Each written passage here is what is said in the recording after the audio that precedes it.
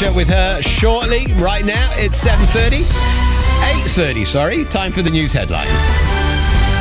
BBC News at 8:30. This is Tina Dahealy. New figures from the Office for National Statistics have confirmed that the value of pay is falling faster than at any time since records began.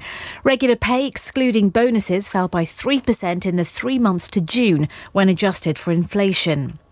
Heathrow Airport is facing calls to clarify what the extension to its cap on passenger numbers means for those affected travellers.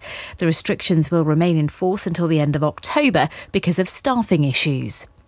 The over 50s and those who are clinically vulnerable will be invited next month to take the new COVID vaccine, which targets 2 strains of the virus. The Health Secretary, Steve Barclay, said people should come forward as soon as they can.